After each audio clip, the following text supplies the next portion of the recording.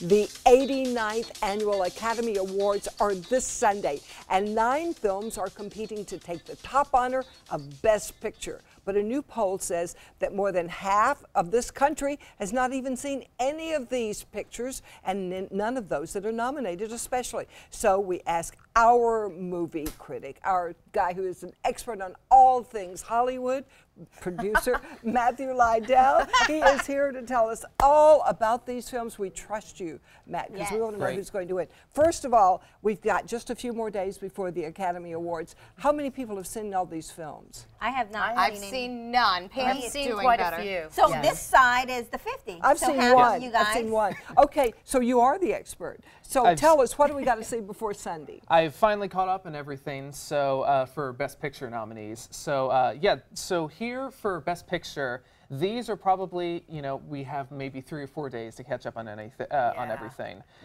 These are the 3 that have the best chance for Best Picture. La La Land, obviously everyone thinks that's going to be it. There is a surprising amount of people who think that Moonlight could just kind of sweep in and suddenly take it away. Manchester's really like, it probably won't, but of all the rest, that probably has the best chance for Best Picture. So why do people like Moonlight so much? Moonlight is a little more serious than La La Land. The thing with La La Land is it's a movie about Hollywood. It's maybe not fluff. It gets a little serious by the end, but it is very much a movie about Los Angeles, about Hollywood. They're going to go for something like that. Yes. Moonlight is a much heavier topic. Much better performances, in my opinion. What's Moonlight about? Moonlight is about a kid growing up in Miami. He's a gay black kid who doesn't feel like he lines up with anything in terms of social norms. And he's dealing with, and it's him as a kid, him as a teenager, and then him as a young adult. So, okay, which movie's going to win the Academy Award for Best Picture? It's probably La La Land. Probably. I mean, there's the slight chance for Moonlight, but probably not. Performances then, who's Best Actor?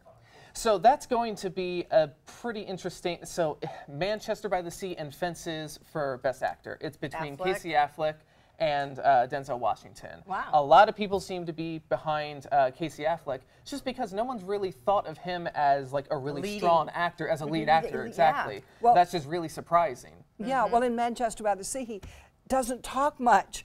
He has to show everything with his face. He doesn't talk. And that's what I was actually really impressed by, because you look at a lot of past, you know, big performances for the Academy Awards. It's always big, explosive personalities. It's a lot of big moments and everything.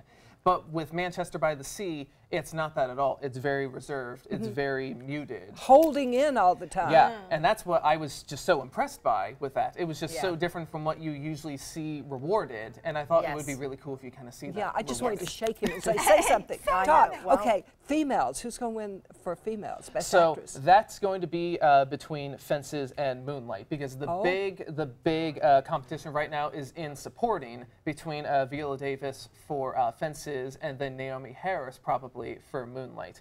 We actually have, so right here you can see Fences, Denzel Washington and Viola Davis. This is one of the big moments in the film. What did you think of this movie? I thought it was great. I had not actually seen the show on stage.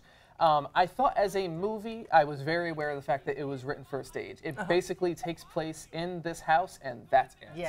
So it definitely made me think, you know, it's maybe not like Best Picture, like it kind of, you know, it's not Best Picture just because it doesn't feel like a movie necessarily. That sounds wrong necessarily, but I was constantly like, this feels like it's for the stage. I saw it on Broadway. You're right. Whereas something like Moonlight spans across, you know, like such a big span of time, and you know, so many different characters, and it's so different. It's something that you really couldn't see maybe on stage quite the same way. Were you surprised that Moonlight's already on demand?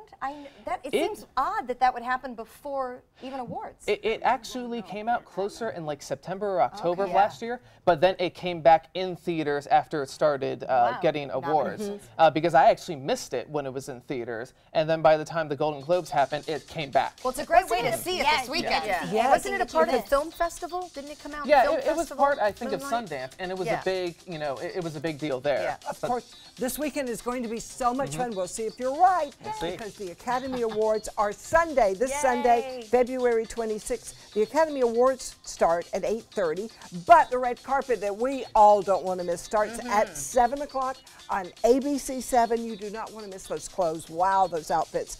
And of course, you don't want to miss the Oscars. So be sure and watch every minute. We're going to be tweeting all the way through the show. We are. Yes, live tweeting I am tonight. going to learn to tweet between now and then. You'll see my virginal tweets when we start on this. This will be great fun. So be sure and follow us through the night, and we'll be right back.